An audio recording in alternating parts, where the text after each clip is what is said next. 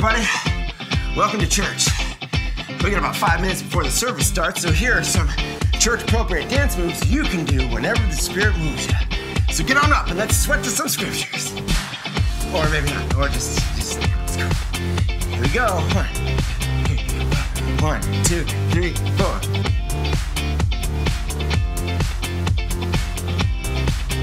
Make sure it's on the face. See it on the face. Yeah. Bring it together. Here we go.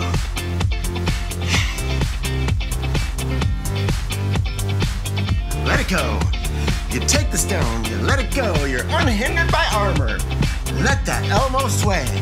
Elbow, elbow, elbow, elbow, elbow. Okay. One of my personal favorites. Resurrection. You gotta get down to get back. Keep working it, guys. Keep working it. You're doing great. I'm doing great. I'm getting a little tired.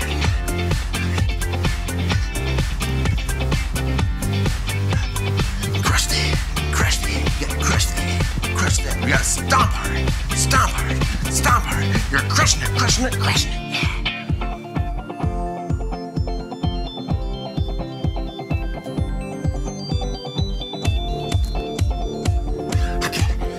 Good break there, good break. Good job, guys. Here we go, ready?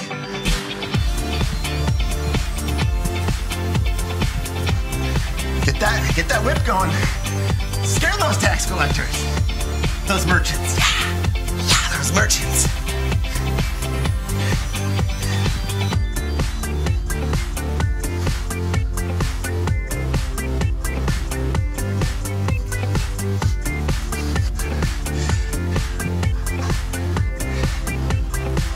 Make sure you look afraid. And this is salt. You look back and salt, salt, salt. Salt, salt, salt, salt, salt, salt, salt, salt. Oh boy. Look how we're getting to you. You're doing great, everybody. Oh, almost. Okay, I can do all things through Christ who strengthens me. 2 minutes, 30 seconds left. Here we go. Hold it together. 1, 2, 3, 4.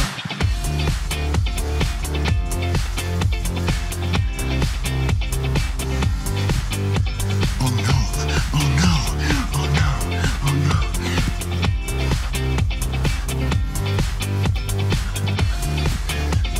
Wrestle with God, wrestle with God, wrestle. Wrestle with God and he hits your hip. You'll walk like this for the rest of your life. But that's okay, because you got his blessing. 2 minutes left. No longer. I'm gonna go for the bucket. No! I'm not gonna puke. Okay. Sharp the knife. Ride the horse up the mountain with the knife. Put your boy in the back. Hoist it up! No! Hoist it up! Abraham, no! Hoist it up! Abraham, no! 1 minute 30, guys. We can do this.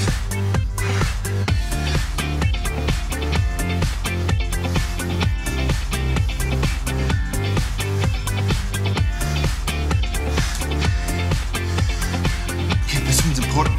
The meekness is important. All right, 1 minute, guys. We're doing great. Keep it meek, but then watch this. This is not meek.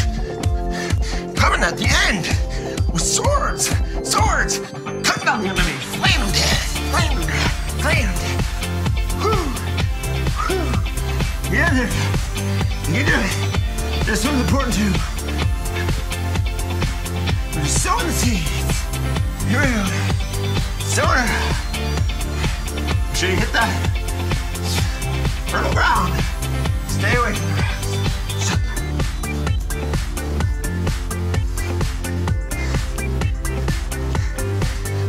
Watch your back. No, God's got it for you. Watch your back. No, God's got it for you.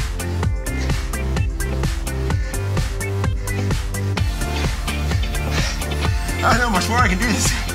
You're gonna have to take it for me. On the last push. Literally. Stand 10. Pushing the pillar. Pushing. Okay, guys, we don't have to start. Let's just start the service. Let's start it. Good morning, everybody. This is Pastor Sam. I want to welcome you to another online church service. Just a quick, pretty brief announcement, and it's pretty simple. Make sure you're using our website, discovercommunity.org. There are three things I want to highlight on there. One, there is a page for giving, which is something we are encouraging people to do, is to give online as you're able, especially in this time. Two, up at the top of our homepage, you'll see a red bar that says coronavirus or COVID updates. That's basically where we'll put any announcements in case people missed emails or something on Facebook. And then three, as we're coming up on Easter with Passion Week, we'll be posting daily devotionals and thoughts as we walk through Passion Week and we see what Jesus was experiencing and the conversations he was having. So make sure you're checking out our website for giving, for information, and especially in this week of Easter for devotionals and thoughts. If you will, please join me as we pray to start this service. We'll get some music from our worship band, and then Pastor James will bring the message today, and we'll wrap up with communion, which we're excited for a chance to do in our homes with our families. Lord, we thank you for today. We thank you for the opportunity to worship you, which really, God, we have that opportunity and that call and that charge every day. So that's my prayer for us this morning, is that, yes, this would be a beautiful time of worship that's pleasing to you, but that we would carry that spirit of worship with us in every moment of our days, that every second you would remind us to be praising you and celebrating you. It's in Jesus' name we pray.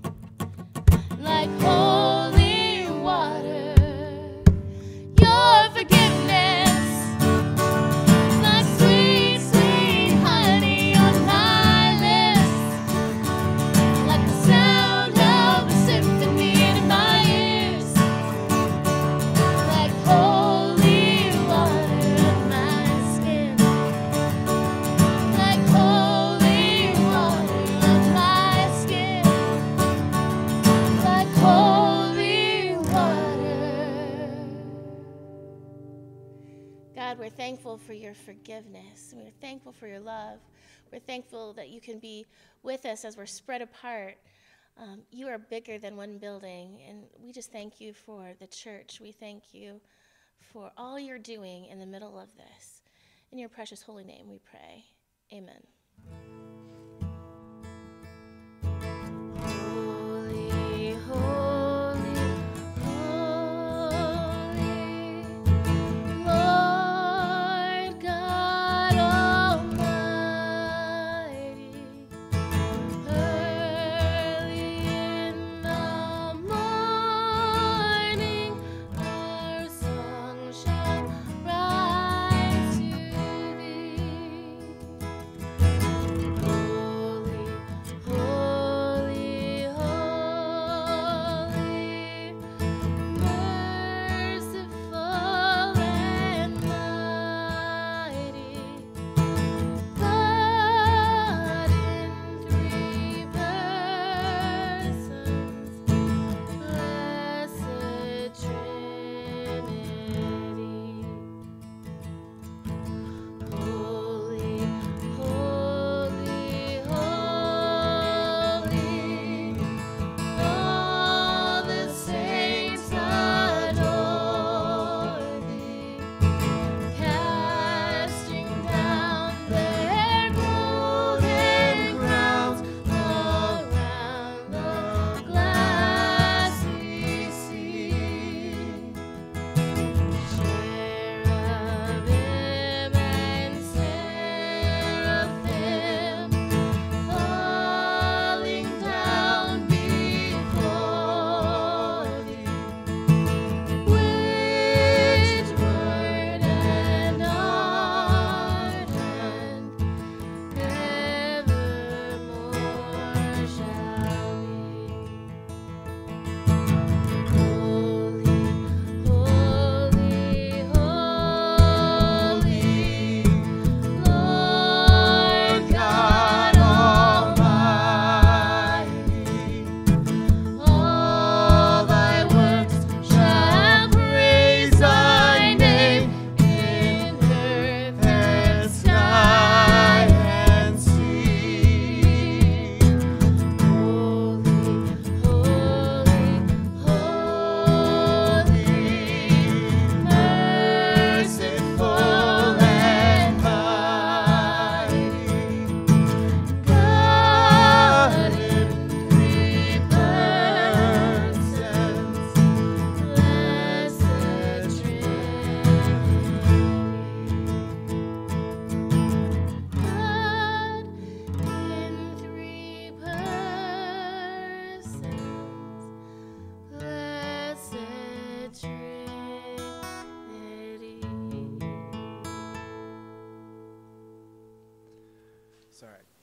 Well, hey there, guys. It's Pastor James, and I'm going to be sharing with you this morning the message.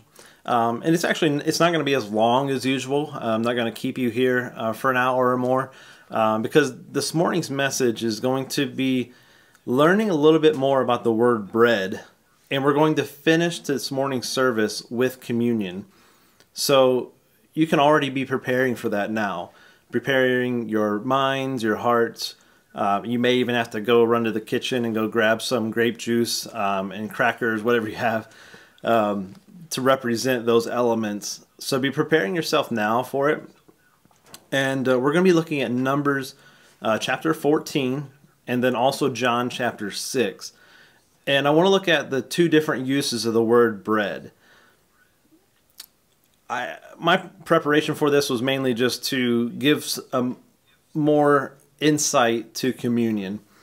But as I started researching and doing my studies, I found myself on this same topic. It seems like every time I go to preach, God convicts me a little bit about this battle that we all have. All of us have our own battles, but I want to show you in Numbers chapter 14 what I mean by that.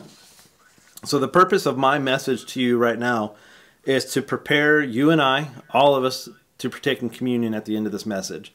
And then also, I'm going to share with you that what God has just taught me. His word doesn't come back void. Anytime we read it, study it, we're going to learn something about him. And then also, every single message is about proclaiming Jesus. And we're going to learn about what he says about the word bread also towards the end of this. So let's go to Numbers chapter 14. But before I do that, let me pray for you. God, I thank you for each person that is watching right now. God, each of us are faced with something unique as a battle that we have. I think of all the teachers right now that are adjusting to using technology to do their job the way they've never had to do before. I think of all the extra hours they're putting in to do that and to still serve these kids well. I don't know any teachers that just got into this to get a paycheck. It's not an easy job. So I thank you for those teachers. I thank you for all the people that are in the health field that are really putting themselves out there to take care of those who are sick while also being in an environment where they may be susceptible to getting sick. And I thank you for all those people that are still working day in and day out to keep really our lives safe. I thank you first and foremost, God, that we can count on you to provide for us. We can count on you to protect us. And I think of all the moms and dads right now that have kids at home and they're trying to still work, and they're now trying to homeschool, and things are very different. God, be with us. Help us love each other well, and help us serve you in this season, in these battles that we're in. Help us serve you, but also look to you as our source of strength, because we know you'll provide for us. Amen. So I want to look at Numbers chapter 14, and really we're going to be looking at verses 5 through 9. I'll go ahead and read those for you. I may be able to put them on the screen afterwards, so if they're not on here, you can just listen to me or read along at home.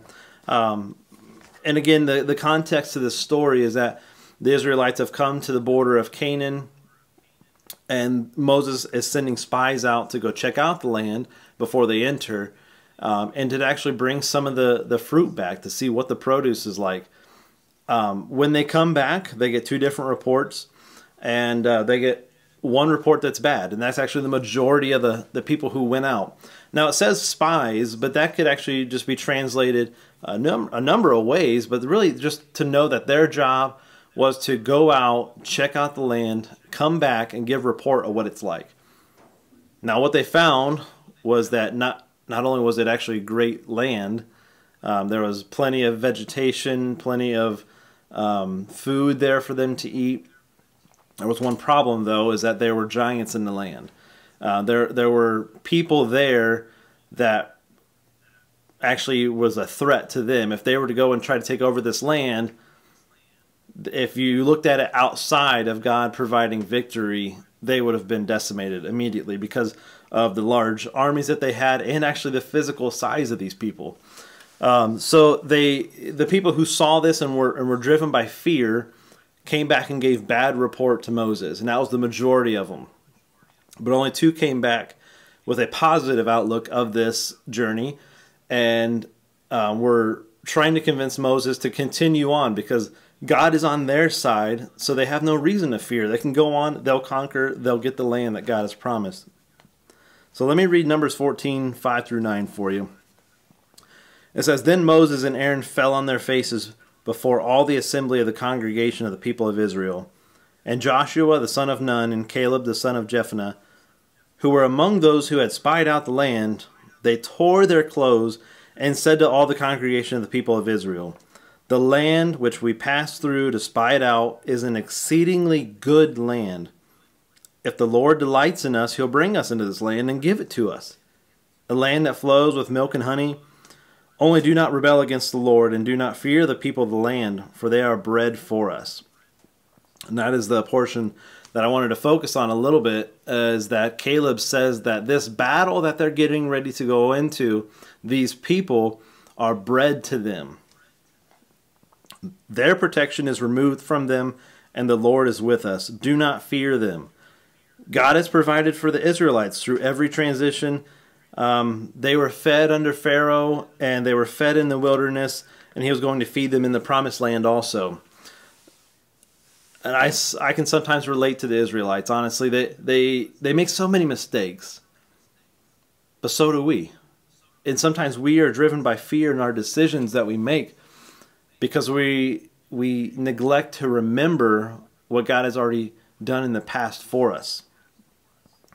So even though they went through all these different phases of their history as Israelites, God had always provided for them. They had always provided food for them. I'm reminded of a baby, and when a baby's hungry, it cries out, and the mother's body actually begins to produce what the baby needs. And I feel like that's a little bit of a picture of how God responds to us when we're truly in need. It's in his nature to provide for us. He has everything that we need. And just like the baby that cries out, we can cry out to God when we truly need him, when we truly need his help, when we truly need his provision for our lives. He will provide for that. It's in his nature to do it, just as in mother's nature to provide for the baby. It is the same way. And I think it's a beautiful picture of when we are in need and we're just in despair, God has exactly what we need. Caleb says that this battle is their bread. Honestly, when I was researching this, I found it very difficult to find any commentaries, any different translations that provided any more insight into this. Why would Caleb use the word bread? In all the other illustrations he could have used, the metaphor to convey his point to Moses and to all these people that they need to continue to go into this land, why would he say that they are bread for us? What does he mean by that? What he means is, I actually found this in a Matthew Henry's commentary. It was one of the very few things I could find. Basically, it's they are set before us rather to be fed upon than to be fought with. Isn't that beautiful? You think of all the battles we go through, all the situations we go through. I know some of us right now, and I can relate to this, that when you're stuck at home, it's not inside your nature to be home and not to be out with people, and even out with your kids and doing things. When you're limited, it's not always easy. I know some of you, your battles look a lot different than mine. That's normal. Each of us have our own battle. Caleb said that their battle was bread for them. But if we look back with the Israelites, I think we can get a little bit better picture on what he meant by that. They had escaped Egypt. They had come across the sea. God provided the bread. Even though the bread was coming from Pharaoh before, now they're away from Pharaoh and on their own, God continued to provide what they needed. Each new battle that came their way, he was always providing for them. So Caleb knew. Caleb knew God. Caleb knew the nature of God. That, hey, you know what? God told us to go here. This is this is the promised land. He will provide for us. This battle is not just for us to fight with. He's already fought the battle. Are you beginning to get a little bit of a picture of what Caleb is trying to say? It goes on to, not is it to be fought with, but rather to be fed upon, is with so much advantage to the Israelites, and they would actually master them. So their battle was to fight the giants that inhabited the land, and God promised would be theirs. So what is your battle? I could think of probably a dozen things to go over right now, but it could be isolation. Are you battling truthfully right now that the fact that you've maybe been home for 2 or 3 weeks, and now we have a month that we're supposed to stay at home and be out as little as possible? Are you struggling with that? That is real. Is that a battle of yours? Is it stress from wearing more hats than usual right now because you're now not just an employee and a mom, but you're also a teacher, and you're just trying to cover so many other hats that you didn't have to do before? Is that stressing you out? Is that your battle currently? You know, there's all kinds of other things too. I think about even listen to all these press conferences about unemployment and how the unemployment website went down because there's so many people applying for it. Maybe you're stressed out the fact that you have fear of your finances. I get that. Is it a fear of becoming ill? Now, I see some people who think that it is neglect on the church's part to close. I want to reassure you something, though. Even though the church building is closed on Spring Mill Street, the church as a body, as the body of Christ, cannot be closed. And truthfully, I think in some ways this is repositioning us as a church, as a global church, that we can actually minister to more people. Now, we've already been doing things online. That's kind of what we do already. But I'm finding people engaging a little bit more than they used to. And I'm just wondering if God is using this time to center us and reposition us in a way that we can advance the church more than what we were before. Because to be honest with you, it seems like a lot of churches and a lot of people were stuck in a routine. You go to church on Sundays, maybe small groups once a week, maybe a Sunday school if it's available during that time, and it was routine. I think this time is a time when people that are on the fence are going off. They're either out of the routine of going to church, so they're just going to drift off, and those who were in between and were wanting a little bit something, I think those are now possibly actually leaning on Christ more than ever because they have to have Him. They can only get by with Him. I don't believe that God sent this virus to kill people on earth. This is a fallen world. Things come like this. This is not the first time that a virus has struck the globe. But I do believe, however, that God can use these times and actually put battles in our life, or I should say use the battles in our life to make us closer to Him, rely on Him. So I know that some people, and even this is an issue with teenagers, during this time they are actually more susceptible to sexual addictions, whether that be pornography because it's so available at home. And I know that, I'm pretty sure, this could be wrong, but I think some pornography websites are actually offering free memberships if that person does a checkbox that they are staying home. And it gives them premium access or whatever it is. So there's no shortage of that temptation. So your battle could be the sexual temptations. That is very difficult. I get that. So if that's you, keep listening because I have a little bit more to share with you about Jesus and the word bread.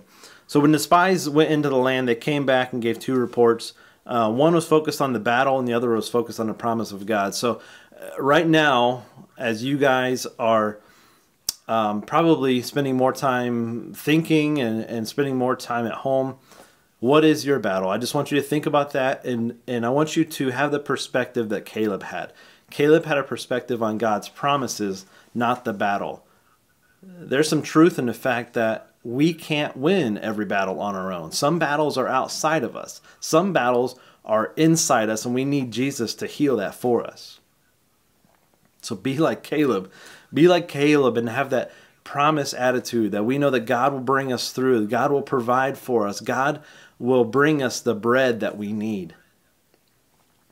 Then I want to go to John chapter 6. 57 to 59 will be the verses that I'm looking at. It says, "As the living Father sent me, and I live because of the Father, so whoever feeds on me, he also will live because of me. This is the bread that came down from heaven, not like the bread the fathers ate and died. Whoever feeds on this bread will live forever." And Jesus said these things in the synagogue as he taught at Capernaum.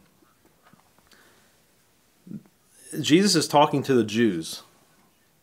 And this is particularly interesting to them because he's giving some very graphic vocabulary. Just before this, he was actually saying that those who eat of my flesh and those who drink of my blood will live forever.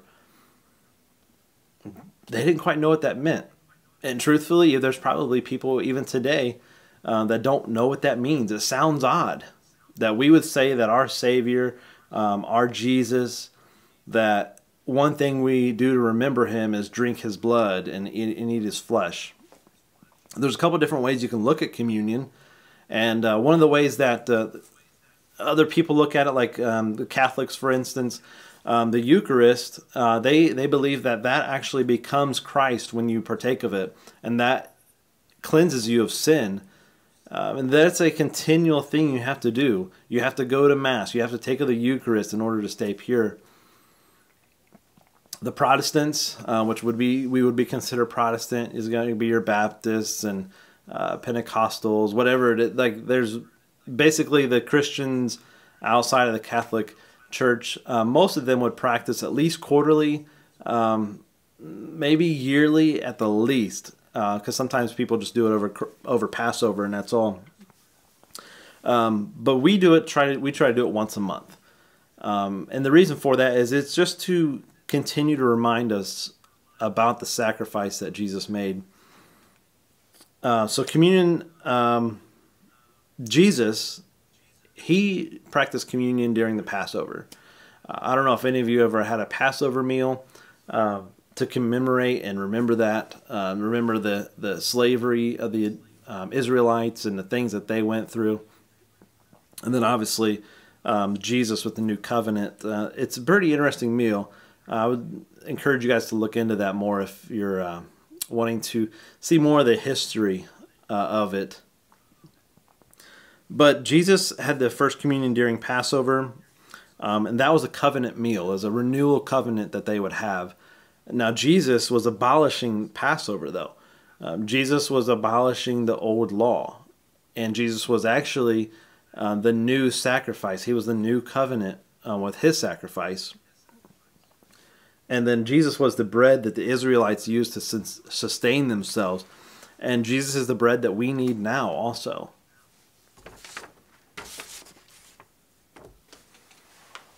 So when you face your battles, you need Jesus. You need Jesus as the bread. He's the one that will be with you in your battle. But you also need him for eternal life. So today we're going to take communion together. And remember that sacrifice that he made. I want to be 100% clear on this. There is no salvation provided through these elements.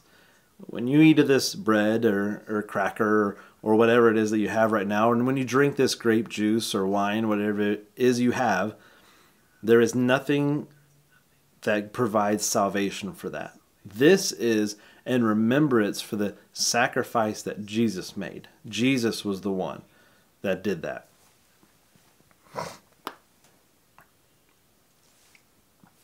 So when we believe in Jesus, when we confess our sins, when we turn away from our old self, that is when we are guaranteed salvation. Paul gives some insight into the manner we should use for communion.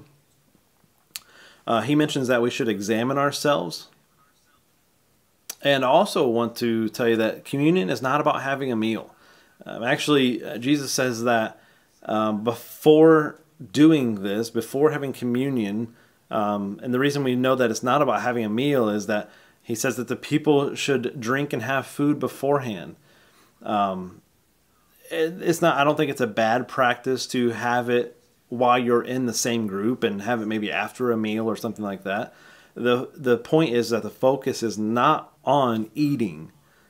The point isn't to get full off of this. You're not supposed to eat so much bread and drink so much wine or grape juice that you're full off this. It's the act of remembrance that is important.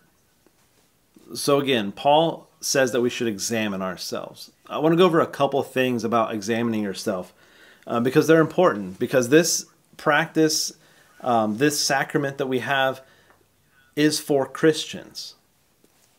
So here in just a minute, I'm going to put up a 60-second timer. During that 60-second timer, I want you to, one, If you're not a Christian, I need you to make sure you're a Christian. You can do that right now, even on your living room couch, or if you're somewhere else. You can do that no matter where you are at. So do this for me. Ensure you're a Christian. Have you accepted Jesus as your Savior? Have you repented of your sins? If you have, then participate with us. Do this with us as a church body. The second thing is, if you have sin in your life that needs to be dealt with, do it now. Take these 60 seconds and ask God for that forgiveness. Ask God to cleanse your soul. Repent of those things that need to be taken care of, no matter what it is. Maybe it's that battle that you're in. Maybe you're battling sin. God is faithful and just to forgive those things. And then you can also take this time to go to your kitchen, go wherever you need to go, and get those elements that you need. It could be bread, it could be crackers, just something to represent the bread. Jesus said he's the bread of life. And that's what this represents. Jesus is the bread, and the bread represents his body that was broken. And then as you get the wine or grape juice that you have, that represents the blood that was shed. This is a new covenant for us. This is the reason that we have the final sacrifice. Jesus took on every sin. Every sin of that day, every sin of the days ahead, and thousands of years later, those sins were all put on him. And I'm reminded of all the yeses, and I think Esther was the one that shared this with me. All the yeses that the Father gave Jesus while he was here on earth. All the things he allowed Jesus to do while he was here. But the one thing he couldn't do is when Jesus said, "Take this cup from me," the Father said no. And I think there's a video that probably puts this together way better than I could, and maybe we'll show that at some point. But this was a very hard thing to do, but Jesus did it anyway. Because he loved you so much. He loved me so much. So as we prepare to take communion, again, take this time to ensure you're a Christian. And if you've made that decision today, please message us. Send us a message on Facebook or email us at office@discovercommunity.org. We would love to follow up with you and even help you along in this journey, give you resources and pray with you. Ensure you're a Christian today, right now. And then also take the 60 seconds to deal with that sin that may be in your life that you need to get taken care of. And then remember the sacrifice that Jesus made. Now, Pastor Sam and one of our elders, Dan Mull, their videos will be up on the screen, and they're going to kind of lead us in this. We're going to finish with a song from Matt. And there's going to be a little bit of time in between just for you to meditate on this. Remember the importance. Remember that right now, as you are in a battle, just like the Israelites were prepared to do, just like Caleb, he said, this battle that we're going to go into, this battle that's ahead of us, God is there. God is on our side. God is taking care of us, and this battle that is there is our bread. So there may be battles in your life that you need to trust God. You need to trust God because he's been faithful so far, and he'll be faithful again. That battle that you're going through will be bread for you. You will be stronger from this. You'll be in a position that you weren't in before. This battle will be exactly what you've needed. And then Jesus said he is the bread of life. Jesus not only gets us through this life, he's the bread that takes us through the battles, but he's also the bread that takes us into the eternal life. And I want to take a second before we get started and pray for all of you, and then we'll transition into the time of communion. God, I thank you for the battles. I thank you for even the story of the Israelites, and I thank you for Caleb's spirit, that he was the one to stand up and said, the land is good. God has promised us this, and that battle that's ahead of us, it is bread for us. God is going to take care of us just as he did before, just as he did with Pharaoh, just as he did when we were in the wilderness. He will do this again. Help us have that same spirit, God. Help us trust you and rely on you during these days when some of us may be battling things we never battled before because we're stuck at home with ourselves. Maybe we're financially struggling because our jobs are shut down. God, we face battles that we've never faced before. We need you to be our bread. I thank you for salvation. I thank you for eternal life. I thank you for forgiveness of sin. I thank you for everything that you do for us. We are nothing without you. God, you created us to worship you, and that's what we are doing right now. I thank you for all that, and I pray this in Jesus' name. Amen.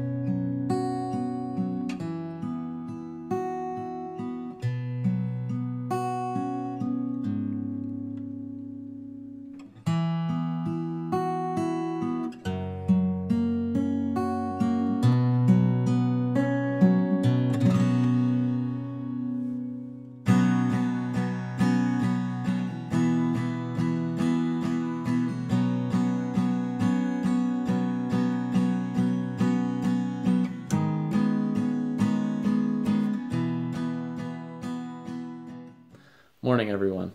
I'm going to be reading from Luke 22:19 this morning. And he took bread, gave thanks, and broke it, and gave it to them, saying, "This is my body given for you. Do in remembrance of me." I know that our bread may look a little different from each other. It might be a little piece of whole wheat or white bread or whatever you have. It's just the fact of it representing the body of Christ. He's the bread of life. And it doesn't matter what consistency or what it looks like. It's just the act of the remembrance of what Jesus did for us. And I'd like to encourage you to possibly pause this video before I pray, or even as I pray. Just take this time to remember what Christ did for us, the sacrifice he made, and the life that we get out of him from him doing this, God. Let's pray. God, I just thank you for the chance to gather together this morning, even though it may be in a virtual world. We just thank you for the fact that the body of Christ can gather together this morning. And God, we just are so humbled by the fact that you would send your Son for the ultimate sacrifice, and his body would be broken for us, God.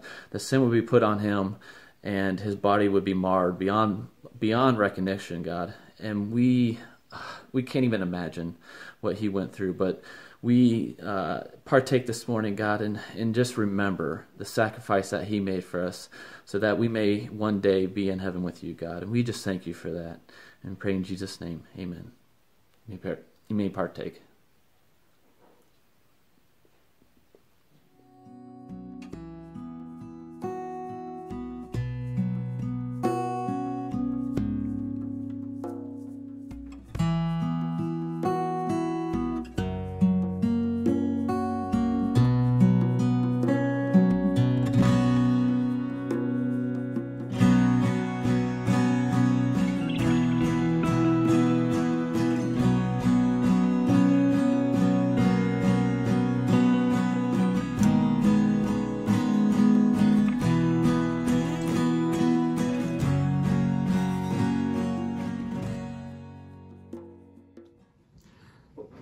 Matthew 26, verse 27 and 28. And he took a cup, and when he had given thanks, he gave it to them, saying, Drink of it, all of you, for this is my blood of the covenant, which is poured out for many for the forgiveness of sins. As we drink this, you may not have grape juice. You may not have communal wine. You may be drinking milk or tea or even water. That's not what's important. Why we do this is to remember that Jesus poured out his blood for us as an offering for our sins. I want to read a passage, or two passages rather, in 1 Peter. This is 1 Peter 1, starting in verse 18. Knowing that you were ransomed from the futile ways inherited from your forefathers, not with perishable things such as silver or gold, but with the precious blood of Christ, like that of a lamb without blemish or spot. And then we move forward to chapter 2, verse 24. He himself bore our sins in his body on the tree, that we might die to sin and live to righteousness. By his wounds you have been healed. That we might die to sin and live to righteousness. Christ's sacrifice cleansed us of our sins, but it also made available to us a life lived rightly with God, in right relationship to God.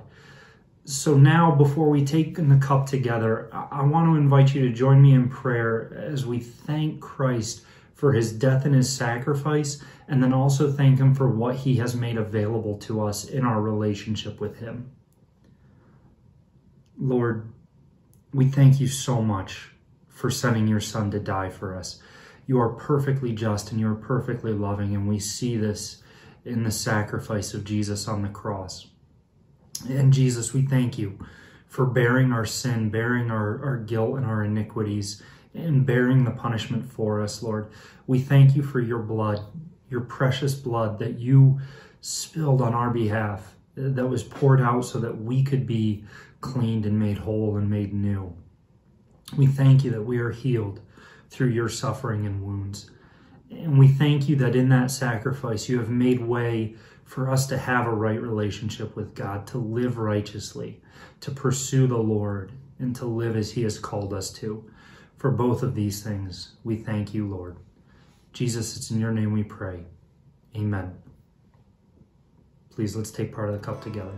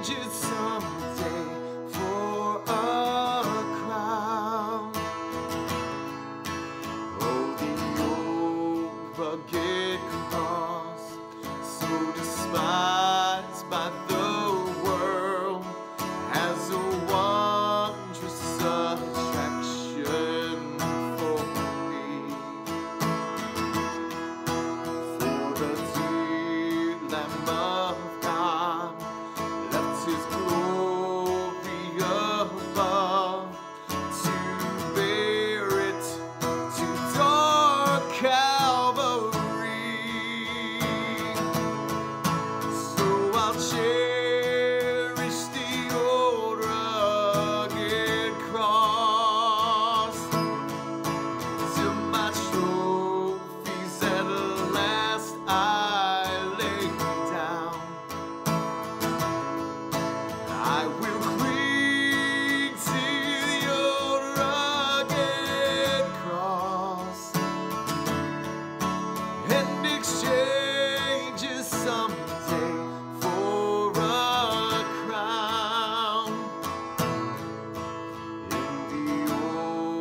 rugged cross, stained with blood so divine.